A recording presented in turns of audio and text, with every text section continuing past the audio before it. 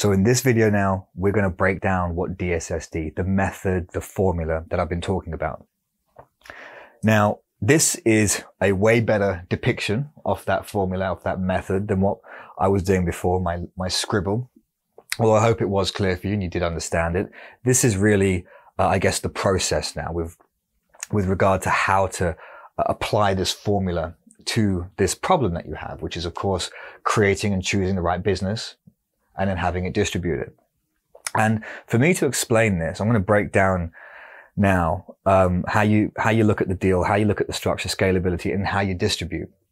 But instead of me using an example from the big wide world out there, this, a big company who's done it perfectly right, and really what I'd love to do is actually, give examples that are more relevant to you. If I could, I would. And I'm certainly sure that we'll create some live sessions soon where I can actually do that and work with you.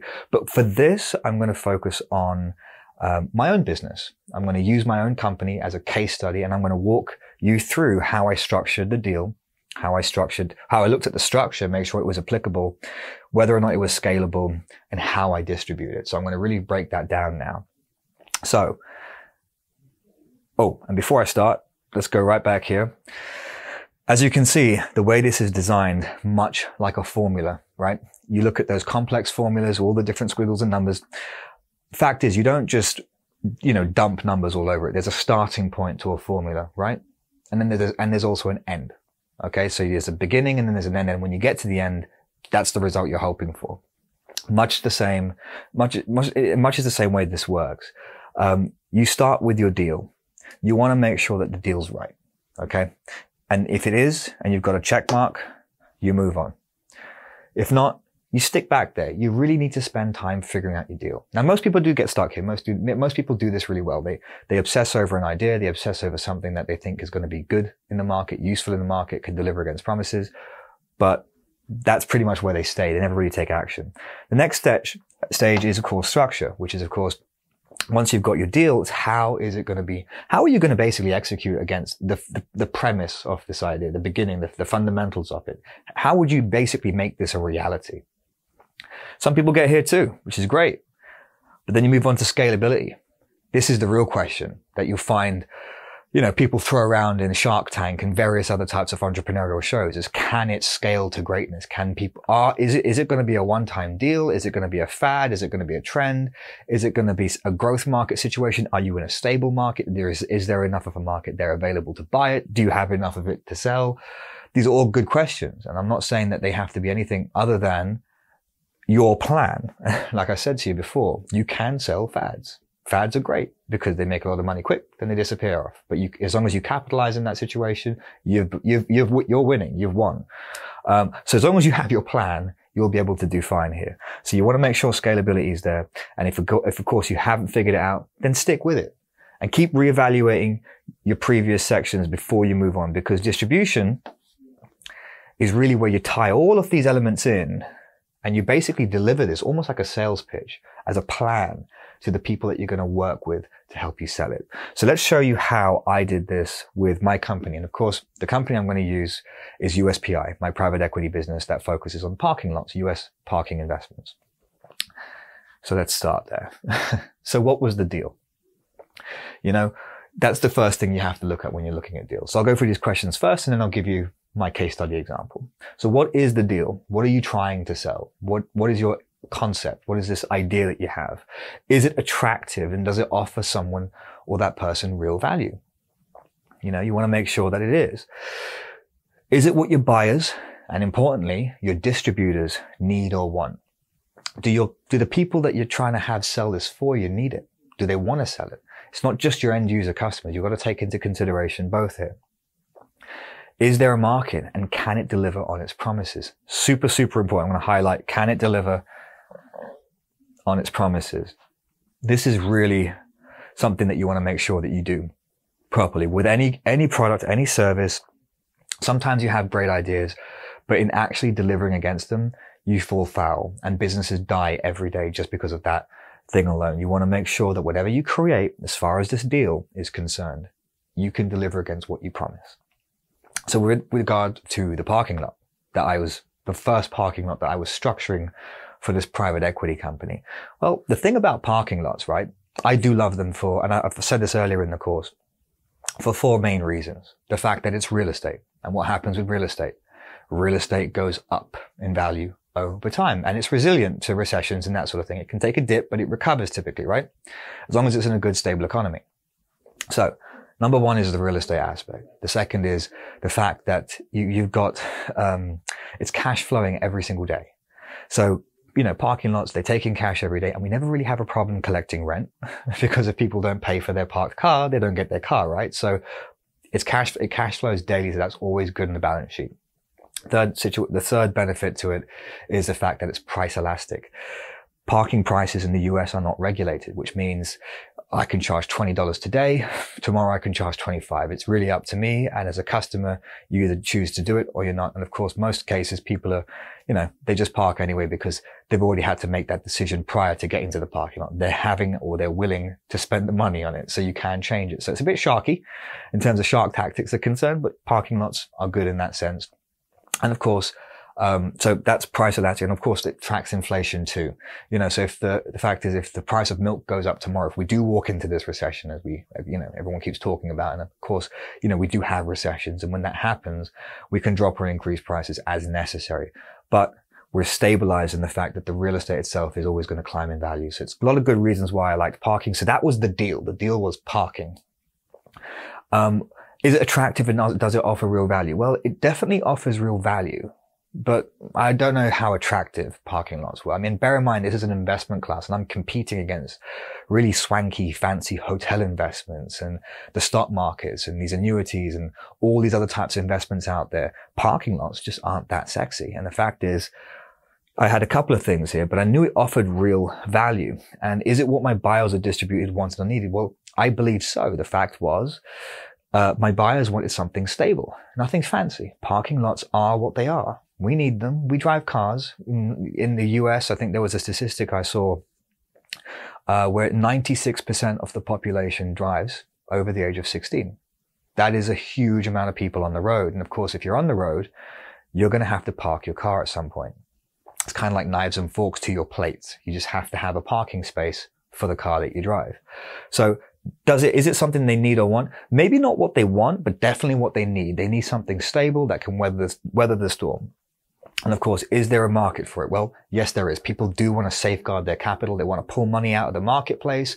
The stocks and shares of this world are sometimes too crazy to look at, even if you haven't got money in there. So a nice place to diversify is into real estate. And of course, parking is real estate. So it's a good place to park some money. No pun intended.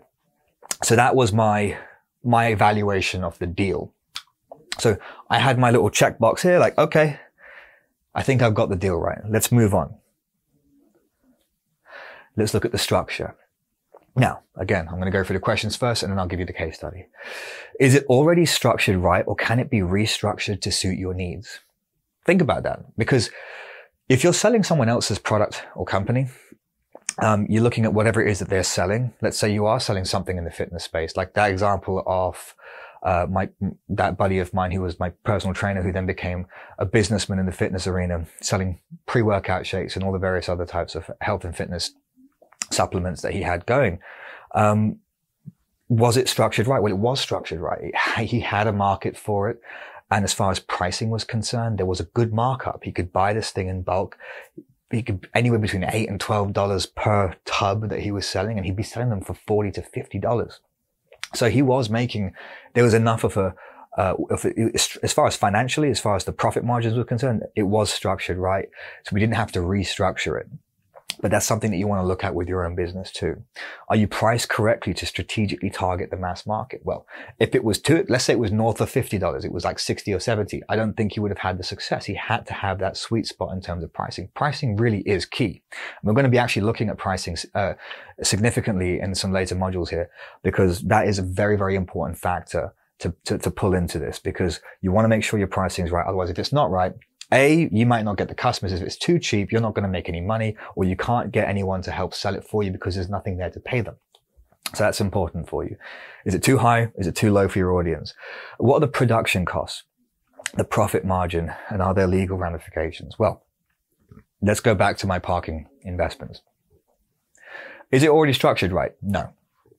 It's a parking lot, but I now have to restructure it to suit, so I can sell it as an investment because we're a private equity company. So I have to get involved with completely restructuring, from a contract point of view, from a legal point of view, to make sure I'm not breaking any laws. I had to restructure the project so that I could sell it in the way that I wanted to sell it, which is as an investment to potential investors. Was it priced correctly? Well, I didn't want to sell the entire parking lot because they were priced between some as low as $2 million all the way up to $22 million in Manhattan. So $2 million for the obscure parking lot in the smaller city outside, in sort of southern America, not South America, but just the southern states. And then you have really expensive Manhattan, Los Angeles, San Francisco, where huge inflation in price. So how was I going to be able to sell this to an audience as a new concept, something that isn't immediately as attractive, right? Because remember, I'm competing against hotel investments and all these other fantastic stock options out there. I now had to make this attractive. So what I did was, instead of selling the whole parking lot at 20 million or 2 million or 5 million, I actually sold the individual parking spaces at a price point between 20 to 35,000, depending on where it was. So each individual parking space at 20 to 35,000, that would give the investor a piece of real land. They own a piece of land that is going up in value, and that as people are using this parking lot, they are getting a portion of that as a return. They're getting money paid to them. It's almost like it is passive income, and they own land. So that's good. It's paying them while they own land. It goes up in value, and there's very easy exit options in the end.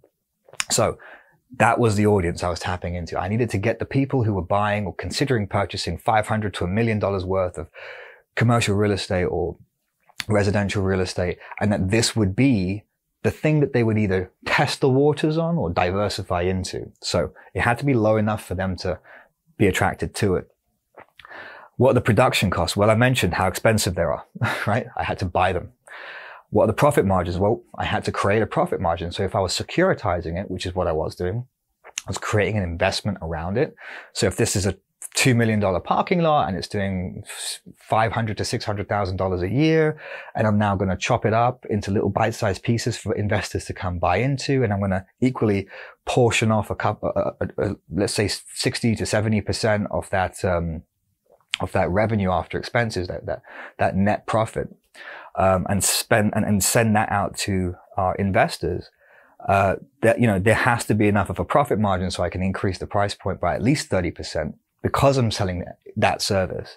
But for me to do that, of course, I have to have or cover all my legal ramifications, which of course in the US, you should know, it is the SEC that you have to comply with. And there's a lot of work that you've got to do there. So this is a very expensive example, but it is my example. It's my real case study. I had to spend over $120,000 just on setting this entire thing up. And that was with me talking to lawyers and figuring out how we could dissect and chop up a parking lot and have it sold in this way, onshore in the US and offshore. So the contracts around the whole thing. And I'm actually going to go into, there's actually a module that I'm going to create, which is just about how to set up a private equity company. I mean, it doesn't cost $120,000 to set up a private equity company or set up a fund. That's just how much it cost me because I had to figure out how to do it. And when you talk to lawyers, they can take you right down the garden path and around the bushes. You don't even know what's happening. Before you know it, you're just getting billed every month. So I'll explain through my own experiences how we did that. But that was how I structured my deal. So think about your own business. Think about how you're going to structure it. Think about the audience, the price points.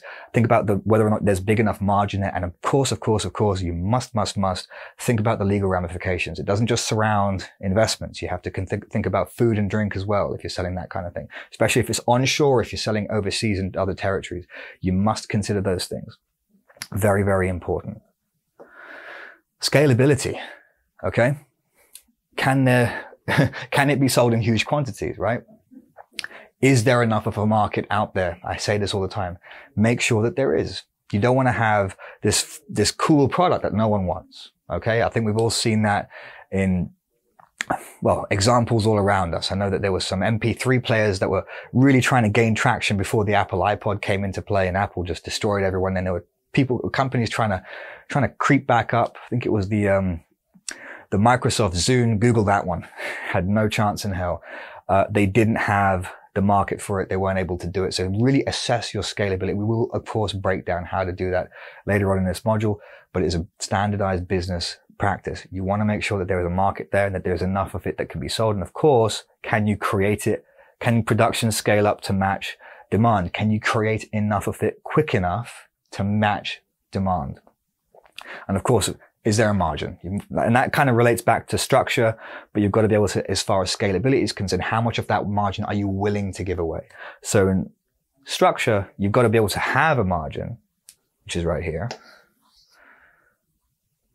But in scalability, it's deciding on how much you're going to pay.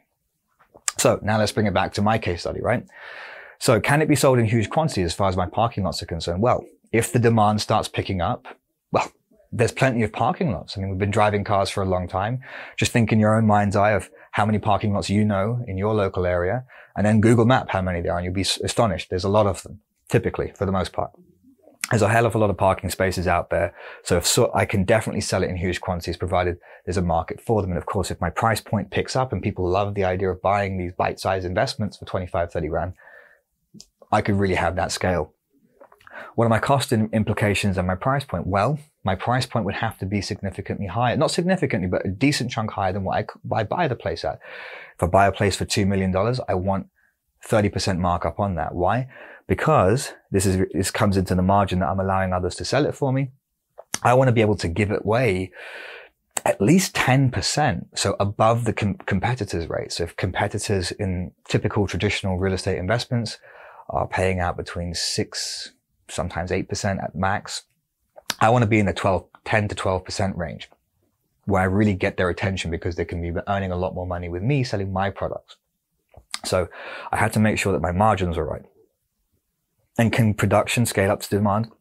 Well, like I say, there's a lot of parking lots already out there. They're pre-existing. So I can go, and if I'm making my margins as I'm expecting to, every time I complete a project, I can just shift, buy up another project and keep on going. So that's my scalability options with the parking market, with my business. Now, as far as distribution is concerned, if you've got everything right as far as the deal, you're comfortable with it, you've got your structure right, you're comfortable with it, you think this is right, you've done your research, you've done your business plan essentially, you've thought about scale, the potential for great success, the potential for average success, the potential for failure. You've looked at your scalability options. Now you're going to think about who you can recruit to help you sell it fast. Okay. So what are your adoption challenges in rolling out your offer? What does adoption challenges mean? Like, is it something that another person can sell legally? Like my investments. And I'll go into that. Can someone else just sell it for you? Or are they going to have to be qualified, or will have to be a certain type of business to be able to do that for you? Are you selling in different countries? Is there a language barrier? Is there different laws that you now need to comply with other countries? Think about all those things that will stop people from adopting your offering. What are the barriers? And this kind of rolls into the same thing. What are the actual barriers? Now, that could be, again, like I say, legal ramifications. It could be competitors in the marketplace. Consider your competition, the threat of new entrants. If this is your first go, then you are the new entrant. Is there really big competition there? Are they capable of shutting you down? How would your distribution network navigate around that? And who are you going to choose as your distribution network? Who are you going to choose to work with you? All right. So you want to have as many companies working with you as possible, right? So you want to start off with just one-man bands, the influencers out there perhaps, but then you want small businesses that you can, you want to have 10, 20, 30, 50 of these companies that are all backing you, that are relevant to your marketplace. But then equally, you also want to have the main producers for your business too, the big companies that you're just looking to get involved with. And I will tap into how to get your distributors later on as well, because that's a bit of an art. And there's some strategies that you can put in play to help you achieve, to help you get as many distributors on board as possible. But that's a really important factor. It's what's going to stop you and who can you get to sell it for you. You've got to consider these things when it comes to your distribution. Now, with my parking investment company, my adoption challenges, first of all, one of the biggest factors for adoption was they didn't like the idea of it. It just wasn't sexy. It's parking. So I really had to, my challenge at first was to convince them that, hey, real estate as parking is a really good investment. It cash flows all the time. It tracks inflation. It's price elastic. It's great.